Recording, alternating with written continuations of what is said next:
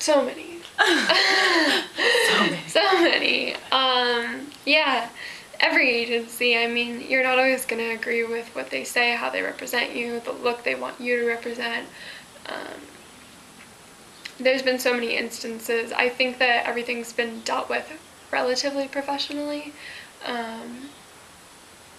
I feel like your mother agency really has to be a support system wherever you go. So like I'm represented in Toronto, and then when you go away to somewhere like Europe, you still need to be in contact because you want to know what's going on. Like in 2 months, you want to plan your life. Like I'm very much a planned person. I need to know where I'm going 3 months from now. I don't want it to be up in the air.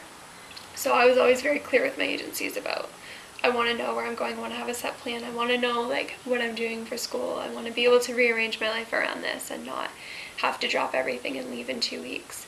And I think that was a struggle because the agency, like the industry is very much like that, you know, it's very last minute. Nothing's planned. Like you have to be willing to drop everything and leave to Asia or go do a 3-week job. Yeah, I had a lot of negative experiences. Just mostly communication. Like you think that like your agencies are interacting and that they're talking about you and they're going to be ready for you when you come, and then you get there and they're like, oh well, we thought you were like a 34 hip. So like I almost didn't end up going to Tokyo because my agency freaked out and realized that my measurements were way off what they had in my contract and what I'd been measured at 6 months before that. And it sucks because there's no communication between anyone, and if I had been told 3 months earlier, well, these are the measurements you have to maintain, everything would have been fine and dandy. But it's not the most organized industry because everything is so last minute, and I think that's the biggest struggle.